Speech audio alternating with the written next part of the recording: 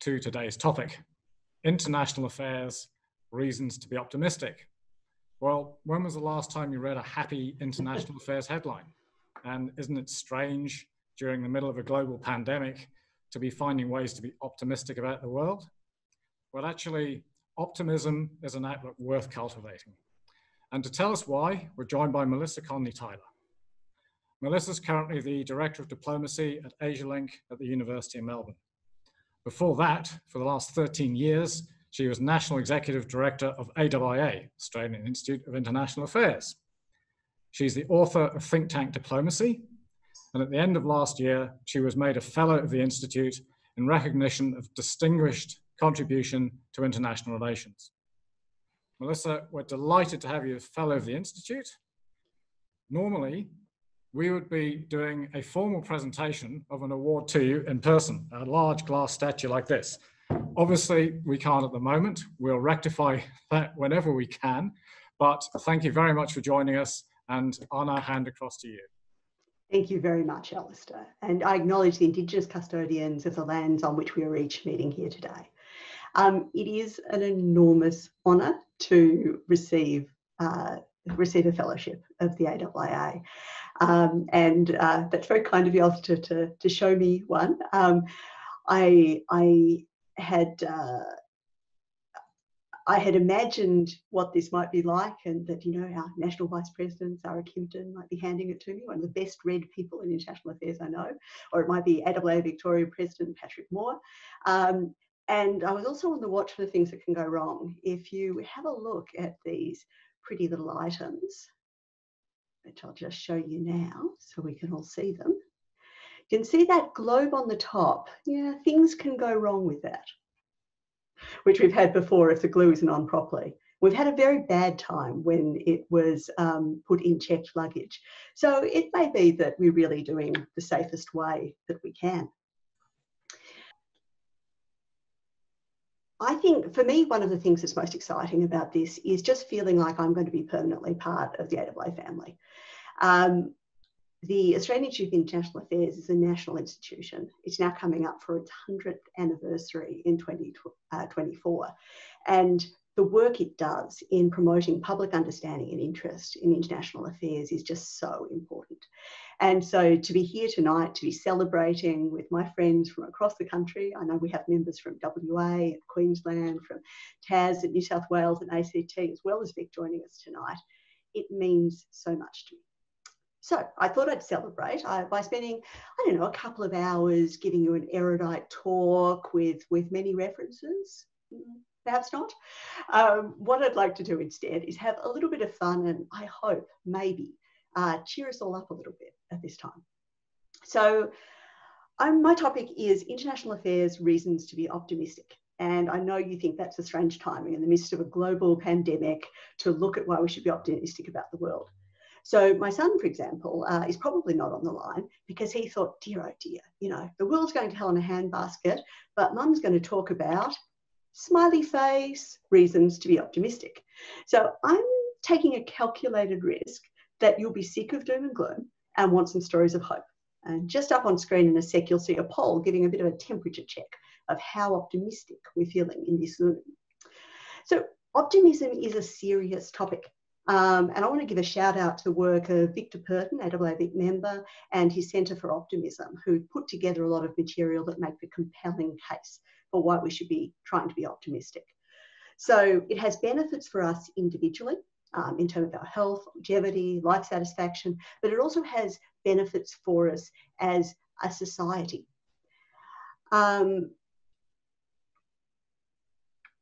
It gives us an orientation towards problem solving. So pessimists in general, you know, and if you look at work of someone like Martin Seligman, who's, you know, very well known internationally for his work on positive psychology, you know, pessimists tend to believe bad events are going to last a long time, will undermine everything they've done, and are probably their own fault. Okay? And optimists try to have a different approach, which is seeing them as temporary, challenge to try harder, and trying to find ways to solve problems, including, for example, seeking support, emotional support when needed, and being accepting that there are sometimes situations that we just can't solve. So if you're looking for innovation, entrepreneurship, and the creativity that we want, then that really comes from experimentation, from resilience, and that's what you get from an optimistic orientation. I think the worst thing is really how paralyzing fear is for us. So if you think about it, and John Hagel spoke about this very well at the Centre for Optimism recently, if we're weighed down by fear, it's very hard to try to solve the problems that we have. And if the stats are that 40% of us report being weighed down with fear at the moment, that's a real problem. Now, the good news, of course, is optimism can be learned. There are things that we can do, even in the worst situations, to try to find an orientation that helps us get through that situation. And I think it's going to help people respond on big and difficult international issues if we can help them see the possibilities. So if you think of, what does fear do for you? Well, I'd say mostly it's not motivating. So when a wonderful group of people at the Centre for the Human Future put together a list of the 10 risks of the end of civilization and human extinction, I don't think most of us find it motivating, even though it's a very accurate and good list. And I'm really concerned in particular for the future for young people. Young people ideally should be looking forward, not necessarily with hope, but at least with a sense that there are problems that can be solved and overcome. We need to imagine what can be if we're going to try and get there. So what I'm going to do is I'm going to look at some of our fears and show why, perhaps it's not that bad. And in particular, I want to look at what we're doing at an international level to avoid worst case scenarios. And I'm going to do it just, as I say, in the spirit of fun, by looking at disaster fiction. So I'm going to look at apocalyptic movies and books that show us what are the worst possibilities. And then I'm going to tell you a little bit about what we're trying to do internationally to avert those worst case scenarios. And just so you know, I'm not making it too easy for myself. I'm not going to go with the easy ones. Okay. So my view is that probably you're not going to be eaten by a zombie. There it is. I think you probably won't end up driving around in deserts where everything except petroleum has strangely disappeared. I don't think it's going to be something astronomical, exploding sun, exploding Earth, solar flare. Though honestly, if I got to choose one, I'd vote for wandering Earth. The idea of pushing the whole Earth out of the solar system by putting rockets on one side, that's gold. And I'm not going to talk about anything about aliens. Full stop, just no. Okay. What I'm going to do instead is look at 4 big fears, which I think define our time, and give the case for optimism. So I'm going to be looking at pandemics, climate change, nuclear and technology. I would say that in many ways our time on Earth is defined by the fears. So if you look back to, I don't know, the 1920s, it's all about inequality. It's about, the proletarian revolution, even if you're dealing with the Queen of Mars. In the 70s, when I was growing up, so much of the focus was on overpopulation, up to the grisly point of Soylent Green. We worry about totalitarianism. When new things come like genetics, sequencing, we worry about that, and worrying about gender politics is something we probably should always worry about. But I'm going to focus, as I say, on pandemics, climate, nuclear and technology. So good time if you'd like to use the question function. Do you agree with me on these fears? So let me start with pandemics. This is the one on everyone's mind, yes? So imagine we're all wiped out by a plague. It's been around for a while, so it's at least as old as H.G. Wells, the very first International Fantasy Award winner. Earth Abides had 99% of the Earth's population. And, these days, the book that my son studied in year 12 last year, Station 11, again, we're all wiped out. Hint of Netflix, though, I'd have to say, I think the odds of there being precisely one human surviving is probably pretty low. Now, I'm going to focus on the movie Contagion, which I suspect a few people have watched lately, just to guess. I think it's pretty realistic in some ways, and it gives a very helpful point of view. Now, that said, I'm going to say I don't think it'll quite turn out like that. And my answer is why. Well, in that movie, for example, the virus killed a lot more people than is likely. The long battle between humans and viruses is a constant one where if they are too deadly, they will not spread enough. And what we're seeing at the moment with COVID-19 is probably somewhere in that sweet spot where it's not deadly enough, like say Ebola, where it remains confined to one area. But it's not so, what would you say, not deadly, not so more or less benign that we can just live with it like a common cold. So it's in that space at the moment. Now, in terms of what we do internationally to deal with this, there's certainly something we have systems for and is not unprecedented. So you have at the peak of the system, as it were, the World Health Organization. So this is an intergovernmental organisation made up of member states in the World Health Assembly and directed by those states. Its job is to, it puts a few and not many requirements on states. States have agreed through the World Health Assembly to international health regulations, which means that countries have to build their own public health capacity, and they must notify the World Health Organization of outbreaks within their territory that may constitute a public health emergency of international concern. So what you can hear from that is that there aren't enforcement measures. The World Health Organization can only enter a country in it if invited, and that's because states don't want it to do more. That said, even the point now, which we haven't had in human history before, where states really are under pressure to at least share information, that is very important. And what that does in terms of early warning for countries really matters. World Health Organization is also very important in terms of its contingency fund for emergencies. So for countries with least developed countries with weaker health systems, it is able to send out its global health emergency workforce and do work to assist. You'll see that in other areas as well. So for example, the World Bank has a contingency fund, pandemic emergency facility, which assists. In global health, one of the interesting things is it's not just government. So if you look at things like Gavi, the Vaccine Alliance, Global Fund to fight AIDS, TB and malaria, and more recently something like the Coalition for Epidemic Preparedness Innovations, there's a lot of people, and I've got there as well the National Academy of Medicine and obviously the scientific community, there's a lot of people who are working very hard to deal with these situations.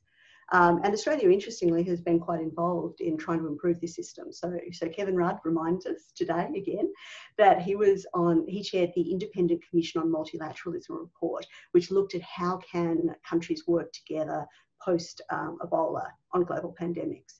And it suggested things like improving and reforming the WHO, increasing funding to the WHO for health crises, and building more norms, building norms of international law, which mean that states cooperate more rather than just keeping their sovereignty. So any questions? If you want more on pandemics, please use the question function, and you can vote other people's questions out. So my next one, climate. So of course, this has been explored by many, many movies. We have ones where we exhaust the Earth's resources, we have ecological collapse, and then of course we head off to space. So you can see that in things like Silent Running, WALL-E, Interstellar or Io.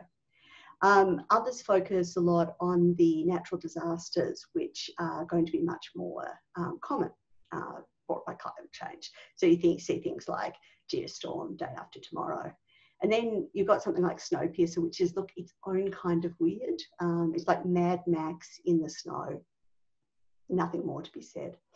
But look, the one I'm going to focus on, I think, is one of the most memorable, which is Waterworld. So in Waterworld, you have a situation where the crust of the earth is all being covered over with water, apart from, it is rumoured, the tops of the Himalayas, which are the last dry land anywhere. Okay. Why won't it turn out like that? Not exactly like that. Okay. It won't turn out exactly like that because we are warned and we are trying to have some international cooperation. Okay. So in terms of the we are warned, we have the Intergovernmental Panel on Climate Change, whose job it is to put together the best information on and the knowledge base that we need to understand the risks. We then have the UN Framework Convention on Climate Change, which has universal membership, where we have agreed joint action and we have agreed on some compliance mechanisms. And then you've got lots of agencies like the UN Environment Programme, the UN Development Programme, even Food and Agriculture Organisation, which works on deforestation, that are trying to work there. Now, I would love to put on this screen all of the industry and civil society and scientists who are working, but I just couldn't. There's so much, and the huge level of commitment and action that is there. The hope is that that breaks through the sort of difficult problem that climate change is. So climate change is, in policy terms, a wicked problem for a range of reasons. First, it's long term. And humans aren't particularly good at that. We're better at dealing with things that happen right now. We tend to discount what's happening in the future, and we can show that behaviourally. Secondly, it requires individual change. Now, that's tricky. Much easier to put some people in some suits and shoot them off to, battle an asteroid, where we don't all have to change our behaviour. At domestic politics level, it's got winners and losers, and as always, the losers are going to be louder in trying to make sure that they don't have what they see as the downside of the regulation. And internationally, we have the problem that every state would prefer to do as little as possible and for everyone else to shoulder the burden. So you put all of that together, it's amazing that we're doing anything. Clearly, we're not working as quickly as the urgency of the issues require. A lot of climate change effects are already locked in on the basis of the emissions we have sent into the atmosphere. But the fact we have international cooperation is, I think, notable. Now, what I hope happens at some point is that this flips, that instead of seeing the fear side of climate, we see the opportunity. And while humans are bad to respond on some sort of problems, they're really good at innovating when they see an opportunity. So once you get to the point where companies and even countries see the competitive advantage switching to low carbon future, you have a shifting point. And so the way I keep optimism in the face of, I think, really much slower action than I would like, is seeing what is being built and thinking how quickly humans can flip when we decide that it's overwhelming. Again, I'm looking forward to your feedback and views in the question function. So what am I on next? So nuclear. Now, this, I don't know if everyone on the call is seeing this as much as me, but I think this is one that's been a staple for a long time and is continuing. So you can see, it was a key thing during the Cold War, obviously. So I've got On the Beach, Dr. Strangelove, and The Wind Blows.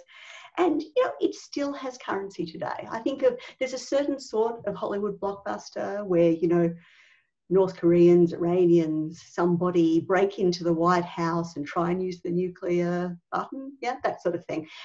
Please, in the questions, don't ask me to distinguish between the smoothies. I would not manage it. And, even today, my daughter plays Fallout. It's a very popular game that still looks as if, nuclear issues are on people's minds. So the movie I'm going to focus on, and I think I'm showing my age here, is a movie called War Games. Okay. And I find it interesting because it shows to me that, in fact, the biggest danger that we have today on nuclear is not human decision, it's accidents or mistakes. in that movie, an artificial intelligence gets hold of nuclear arsenal and is about to start essentially a preemptive strike, and then works out through playing tic-tac-toe forever that you can't win.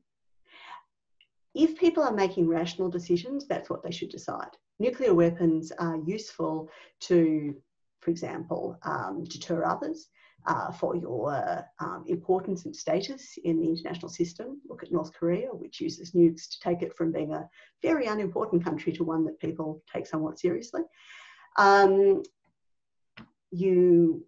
There's a number of reasons why you might want nuclear weapons, but really all of them involve not using them, because using them means you've essentially failed in your objectives.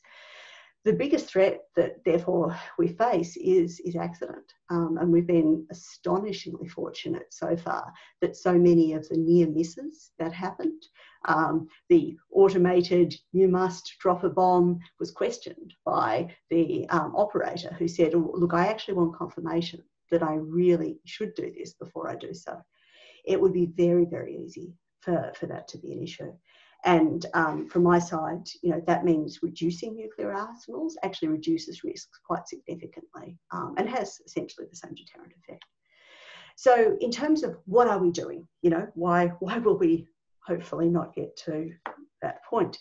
Well, there's a lot happened internationally. So the International Atomic Energy Agency, which won the Nobel Prize, has real teeth, and can in fact bring a lot to bear on particular countries. We have the Nuclear Non-Proliferation Treaty, and the UN Office for Disarmament Affairs oversees the review conference for that. And we have a lot coming from civil society. So the International Campaign to Abolish Nuclear Weapons, established here in Australia and winning a Nobel Prize, has pushed so hard towards an abolitionist agenda. So we now have the Nuclear Ban Treaty, as it's colloquially known, which has a huge number of countries that are signed up. Not nuclear powers and not powers that rely on others' nuclear umbrellas, but a lot of other countries. And again, that pushes for a sense of taboo, that these are not just like other weapons. These are weapons whose use, acquisition should be very, very carefully policed by the international community. And the fact that that's held up so long since the last use of nuclear weapons, I think is really quite notable. So again, any questions on that? So the last one I'm going to focus on is technology. And again, I'd say this is pretty much a staple. We've always been worried about cyborgs, absolutely. So I've got Robocop, Terminator, Chappie, Ghost in the Shell, a range of these. These days, I think the focus that's there in most of the discussion is on artificial intelligence. So, when we make artificial intelligence that is smarter than us, what will happen? Will it turn on us? Will that be the singularity that ends our species? And the one I'm going to focus on is the Matrix. Again, you can see my habits. So in this case, our creatures have realised that we are a wonderful source of electrical current. So we're put in little pods and we're harvested for the electricity coming from our brain. Now, why won't it turn out like that? Now, partly because I don't think there's enough electricity in our brain. Maybe that's just me. But one of the reasons it won't turn out like that is because we will have international discussions on it. It's at a very early stage, and I've got to say this is one of the areas that's very much emerging. It's starting to be seen as a worry, and therefore starting to be the subject for more international discussion and cooperation. So within the UN, there's the UN Review Conference on the Convention on Conventional Weapons, and it has a focus on what I think they call certain other weapons, is the particular term for this. Interestingly, a lot of the work again has happened by scientists, by university professors, by think tankers who are really showing the potential concerns about technology, about what happens if we have lethal autonomous weapons who think for themselves or don't think for themselves and just follow orders, but we've taken the human out of the equation. So the Future of Life Institute is something that I've heard a lot about from Professor Toby Walsh from the University of New South Wales, who came and spoke at the AIIA National Conference a couple of years ago. They've been petitioning the UN. They have 28 countries on board, not the manufacturers, not the US, UK, Russia, Israel, or South Korea, but others do. And at the International Joint Conference on Artificial Intelligence, I chose the Australian one, but I think it was the year after, there's been a lot happening on how we can make AI an area that we actually do regulate rather than allowing it to overtake us. So they're the ones I focused on. What you might hear from this is that I think optimism is a choice. And as AIIA fellow Gareth Evans noted in his book, Incorrigible Optimist, we get to decide how we're going to approach things. So if there's a cataclysm, I personally choose to think that we are going to have that deep human desire to rebuild society that you saw in something like The Postman, rather than all turning cannibal like in The Road. So I may be wrong, I may be right, but choosing optimism is helpful for me. One of the very scariest of the catastrophe stories I've seen is one called Children of Men, Alfonso Cuarón. In this one, there's no more children. Therefore, there's no more hope. And I think if we really were the last generation, there would be no cause for optimism. What I always remind myself is that there are people who will follow us. And our job is to try to make the world a little bit better for them. So giving up, even when one feels it is all overwhelming, it's not just self-defeating for me, it's also selfish. It's not thinking about the future. So I think of it almost as my obligation to try to keep as much optimism as I can. Now, it's a slightly different genre of movie, but one of my favourite time travel movies is something called About Time. It's very much a chick flick, but I hope some people have seen it. So the protagonist finds that he can go back in time to a particular day and live it again. And so he can therefore change the future by living that day differently. And his first response is, well, I'll go back and I'll make everything perfect. If I only live this day just right, it will all be perfect. And it never works, because whenever he changes something, he creates other problems. There is no such thing, essentially, as perfection. So eventually he finds the trick. And the trick is live each day twice. Live it one day like normal, with all the normal stresses and strains that you have. And live it a second day, trying to take joy in what's irreplaceable and beautiful about that day. Live each day like we're actually lucky to be here. So for me, diplomacy, international institutions, civil society, government, these are all heroes. They're trying to build a better world. They're choosing optimism rather than the pessimism that could engulf us. And for me, that's a reason to be optimistic. Thank you. Melissa, thank you very much. We're grinning away and optimistic here. There are lots of questions coming in. I'm going to just take, once if you can stop your screen share, and then that's perfect. So we might just jump to some of the most popular ones. So at the moment, one of the most popular, as disasters become more common and the impact on more people occurs, like urbanization and population growth, how can we ensure our political class are better prepared for emergencies, both with resources and being transparent? So I guess, are you optimistic there may be more transparency? Look, it depends a bit where you live, honestly. It depends on your system of government and whether transparency is seen as a political good or not. But can I say, I really like that focus of the question of accepting that, yep, disasters are going to become more common. They are going to impact on more people. And then our job is going to be to make our political classes respond in the way that they need to.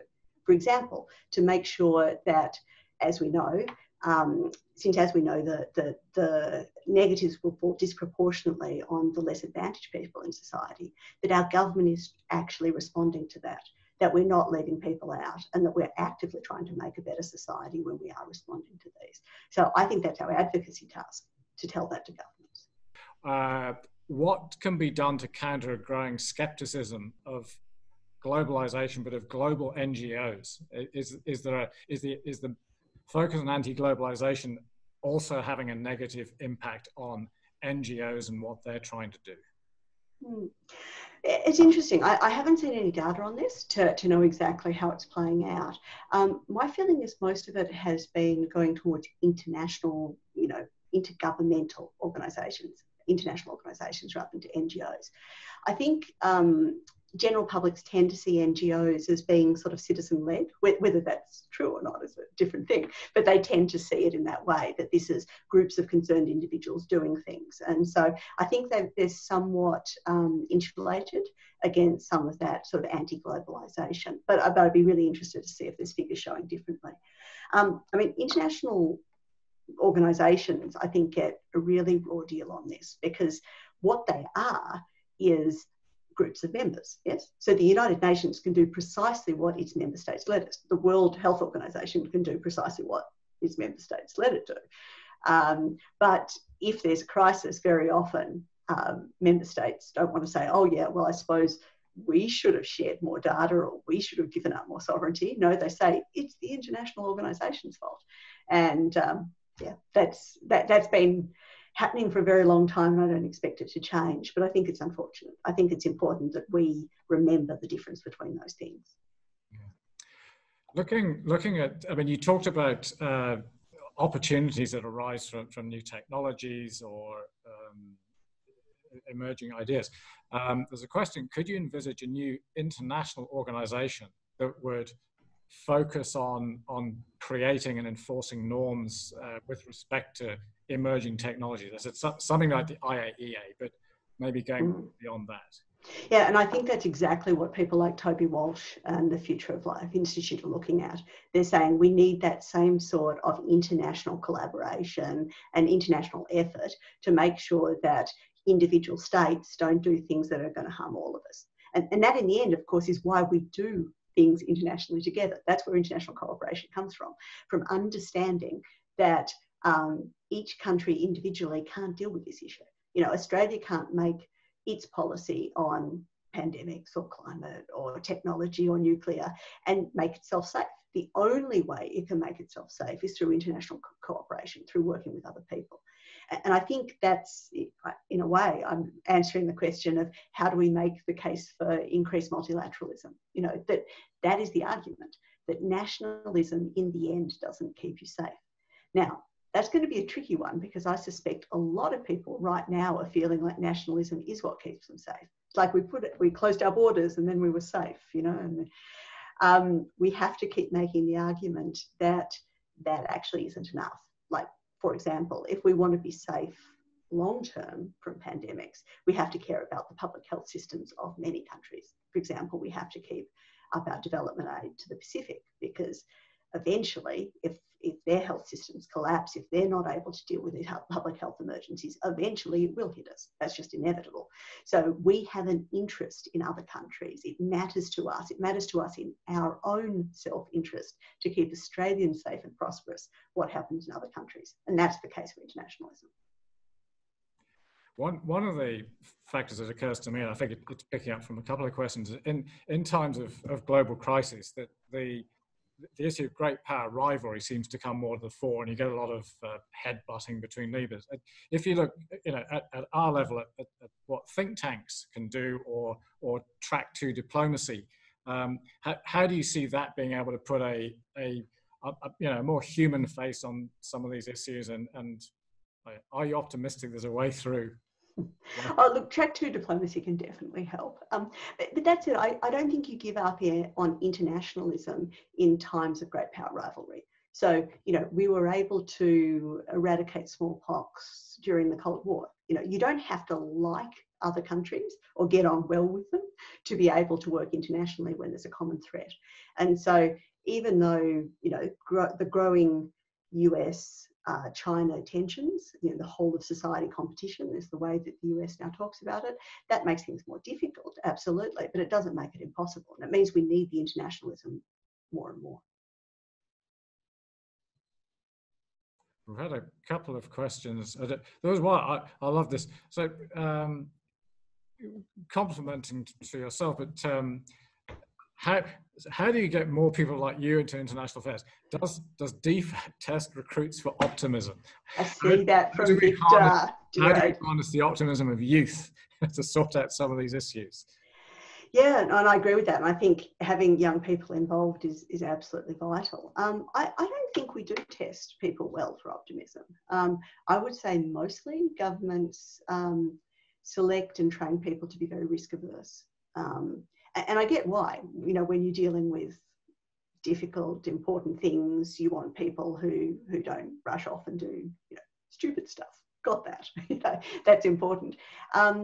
But it can flip a little bit too much into not seeing the possibilities. And I think that's something all sectors, have to think about. How do we get people who are thinking about the possibilities and, inspiring others with strong narratives that take us in optimistic directions rather than essentially being fatalistic. And I think that's a real danger for a country like Australia, that a lot of these problems look so big and so difficult. And what can a country like Australia do? Well, we'll just, I don't know, see what happens. And we want and should be more active than that, which I think we are. But I do want to respond to the idea of, people like me. For me, optimism is a sort of hard-won choice, as it were. I find myself essentially on a daily basis, wondering why one bothers, and for me, that's about disrupting those thoughts. When I feel myself thinking, is there any point? I have to say, well, yes, there is, and my little thing, my little good, whatever my little good is in my little part of the universe is still worth doing, even if the problems are big and overwhelming. So I think of it as hard fought. It doesn't come easy. It's something I have to constantly remind myself to do. And I think, again, I want to share that with others, that, you're definitely not born optimistic. It's something, it's an approach that you have to cultivate and you have to work on and hold yourself accountable for. Following on a little bit from that, there's a really good question here that one of the key investments made by government into soft power is through mobility programs like the New Colombo Plan. And how do you think student mobility programs will change after COVID with travel bans? And do you see technology coming to the fore to do virtual mobility? But how will multilateral people-to-people relations change? That's a really great question. And thank you, Cameron, for that one. As someone who has done so much to work on Australia-Asia youth engagement, thanks for being here. Yeah, look, it's one of the areas I'm really worried about, because if I'm looking at what new normal looks like post-COVID, I think there is going to be a sense that the world outside our bubble is dangerous. If we are successful, and it looks like we're on the track for it, to get sort of somewhere in a suppression eradication level, the only way COVID can hurt us is if it comes in from the outside. So that creates a mentality where you're thinking, well, we have our bubble, we might expand it for New Zealand, maybe a few Pacific countries which haven't had COVID, great. But all the other people, well, they're sort of scary and they're disease vectors. And this is what human histories look like. This is how we've often felt about plagues and about outsiders. And so it's going to be so important to be finding every way we can to have those connections. For right now, that is probably going to be digital. It's going to be trying to keep things going. So if you're talking about something like the Australia-ASEAN Youth Strategic Partnership, yes, you're going to want to do that digitally for as long as you can. But I think once it is possible to do, to have travel, we've got to keep pushing it. Even if you do have a 2-week quarantine, I'm going to be trying to bring international visitors in and say, yeah, see Australia for 2 weeks. We're COVID free. You'll have a great time. I think we can use some sort of selling points and keep us connected, keep those people to people contacts.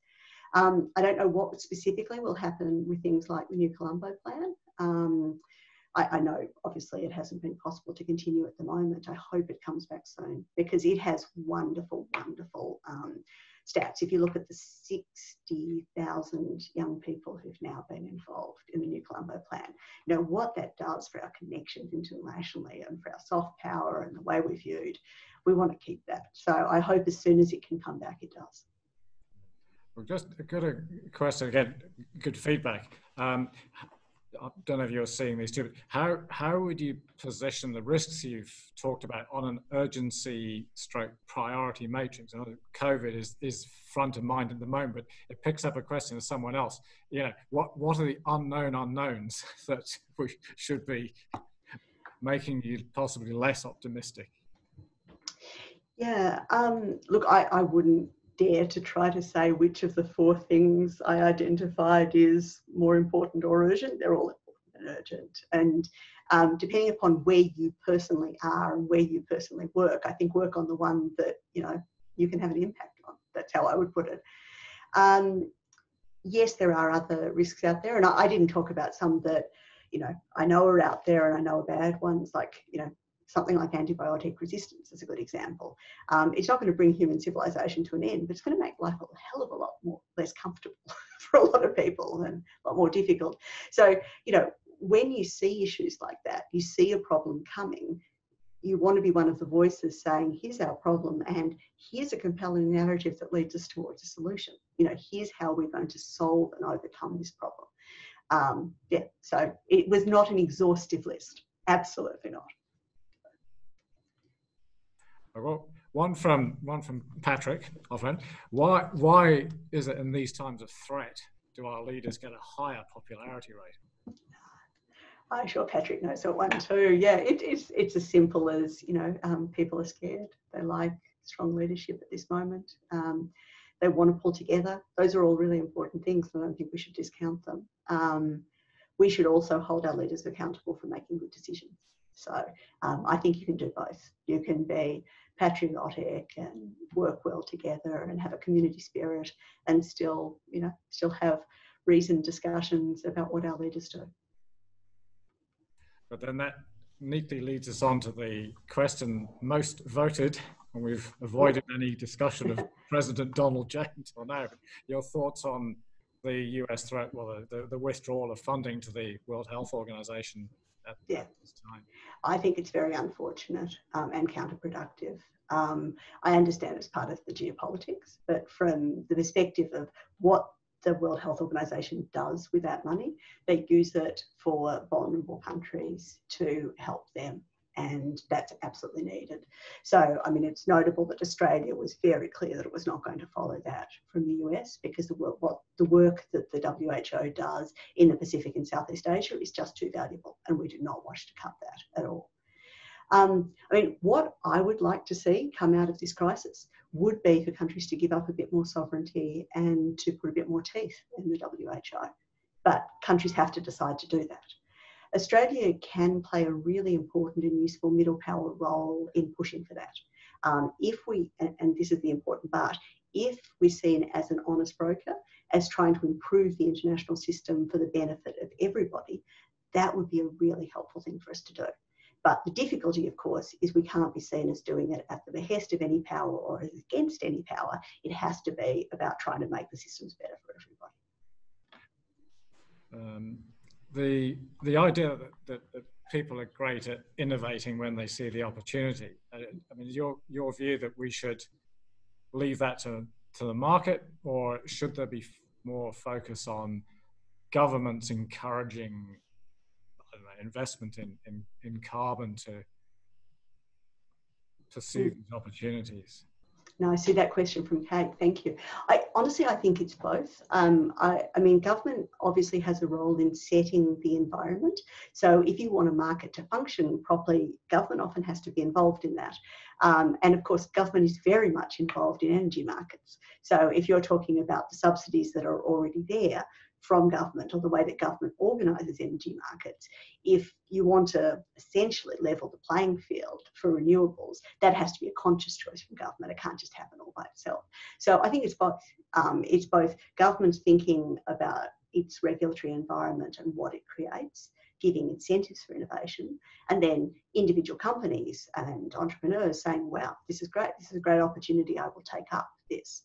And, you know, from my side, I just think there's so much room for human ingenuity and innovation. One of the most optimistic movies I've seen recently, and I probably should have put on here, but I was giving you the disaster movies rather than the positive ones. It's a movie by an Australian filmmaker which takes the technologies that we have right now and imagines how they could transform the world. And I am really going to struggle to remember what year it is. It's a year, yeah, like 2030, 2040, 2050, something like that, a year. Maybe it's 2035.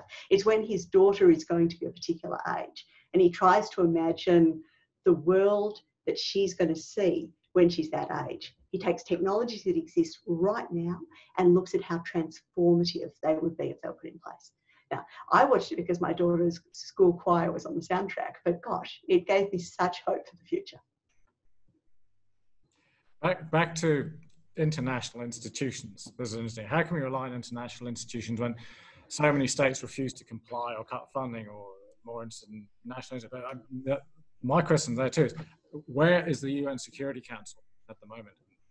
Yeah, on some of these issues. Yeah, look, the UN Security Council can get involved, but I think you've got to expect, you know, it is going to be less effective during times of great power rivalry, because that's what it is. It's the great powers forum where they can put a brake on things if they don't want them to happen. Yes. So, you know, if on some issues you would expect pretty much no consensus to form from the Security Council, and that's just how it is.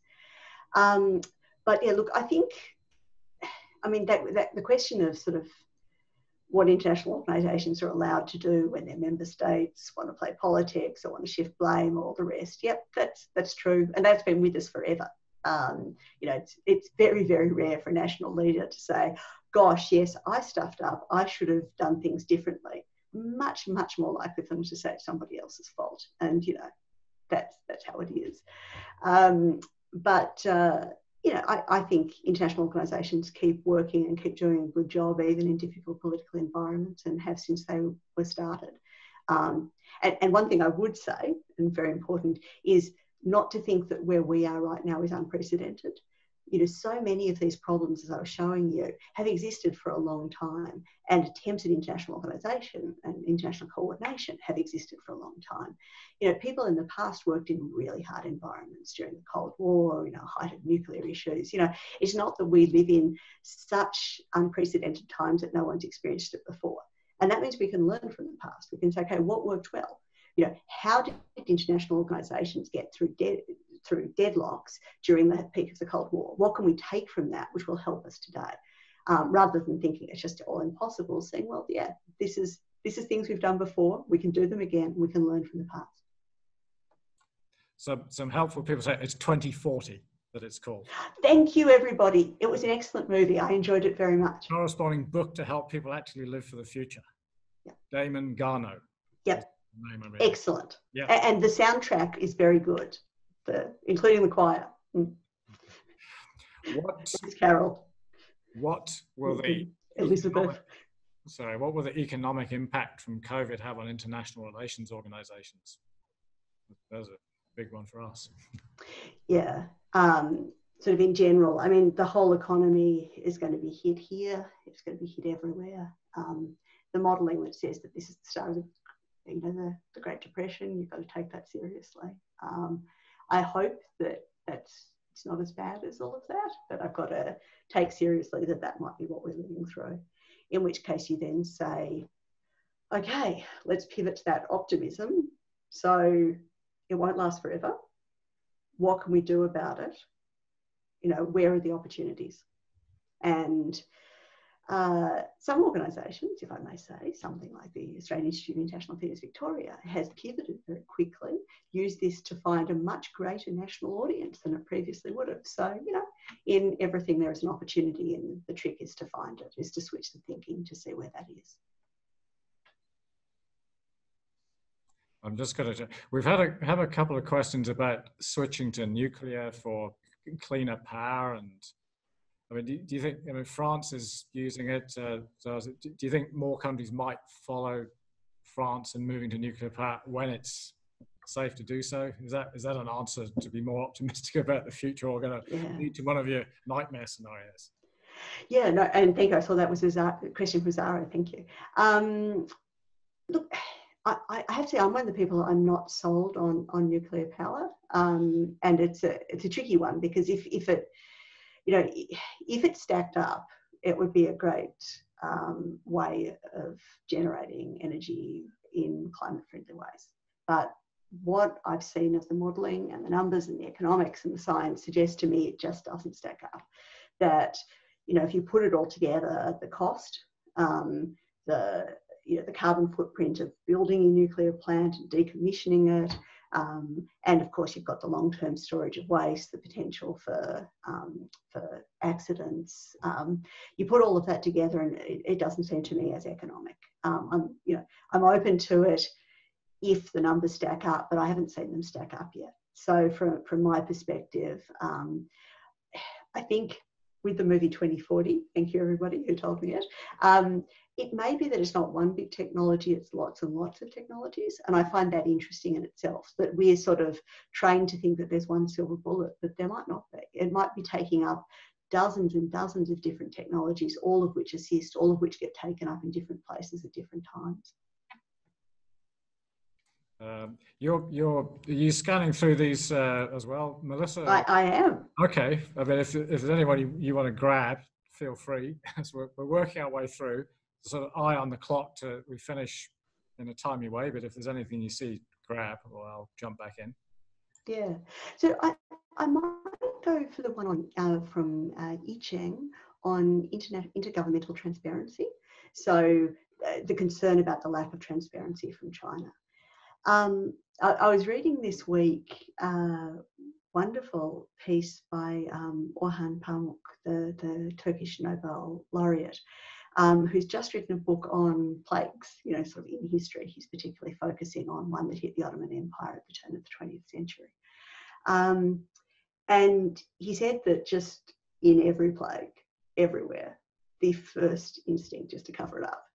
That's what authorities do, and that's what authorities have done absolutely everywhere. And I think expecting a huge change in that area may not be realistic. And I'm not even certain it should be the main focus. I think the systems we have at the moment, with countries required to share information with WHO, I think they should be beefed up and improved. I suspect there will always be a lag between what, say, provincial health authorities are saying and what national governments understand is happening. Like that's just one of the things that happens in health systems. But anything we can do to improve the system, absolutely. Yeah, I think it's interesting. I think transparency is probably not the word I'd be using so much, because I think it's going to be perceived as having an element of blame in it. What I would ideally like is all countries to say it's in everybody's interest to have a stronger WHO. And the way we do that is we give the WHO investigative powers and we all subject ourselves to them. That'd be fantastic. That'd be a great result. And I think the way you get there is by putting it in everybody's interest to do so. So you probably talk more about early warning or about information sharing or something that doesn't sound threatening to countries, but makes them feel that it's something that they can agree to. We're getting, I suppose, towards the end. But I suppose there's always something good to learn, or there's much to learn out of a crisis. I mean, do you think we're going to find a better way of cooperating? We're going to see a good side of human nature coming out of this current scenario? Yeah, I don't know, and that's where the choice of optimism comes in, doesn't it? That international crises can absolutely go both ways. They can be the great spur to great international cooperation. We can learn from them, we can do things better, or we cannot. And you can see examples of both in human history. So I suppose I would be then switching that question to say, well, how do we use this opportunity? If we're people who believe in international cooperation, what do we do to try to promote more of it? And again, that's thinking about where you are. If you're a commentator, a teacher, a citizen, what can you do to send that message? If you've got people in your life who are certain that this means we should never interact with anyone in the rest of the world, do you have a conversation with them? I mean, you've got choices about how you try to use this as an opportunity for openness. Yeah, well, I think always on these talks is a sign of a great talk when you have lots of questions still to get through. I mean, unless there's anything you particularly want to come. I was starting just to wrap up with looking back at the polls. The first one we asked is, are you feeling optimistic at the moment? I mean, 47% were yes, and 17% were no, and not yet were 36%. But then as we went through your talk and we got through and you said, could you choose to be optimistic? Then the yes were up to 77%, no down to 6%. And okay, there's a few don't knows, but there's been a marked increase in optimism over the last hour of the people watching. So that's wonderful to hear. That's what I was hoping. And we've had a great turnout. Had over 130, 140 people tuned in from who knows all around the world. But it's one of our tasks that we have to finish in a timely way. So I think we should probably start to wrap up, unless there's anything you'd specifically like to say, Melissa. But from our side, thank you very much for your time. Well done. Congratulations on your Fellows Award, which we will find a way of handing over in person before too long. Thank you. So thank you very much. Thank you, Jeff. I'm looking forward to the next webinar as an audience member. Yeah, absolutely. Well, thank you. Thank you so much for taking part. I'm just going to meet you. To everybody watching from home, wherever you are, thank you for your interest. Thanks for navigating your way through to join us. Please, everybody, stay safe. Keep an eye on our website, and we'll see you again soon, hopefully for more webinars, and hopefully not too long before we actually get back together in person and enjoy each other's company. But until then, stay safe and thank you very much.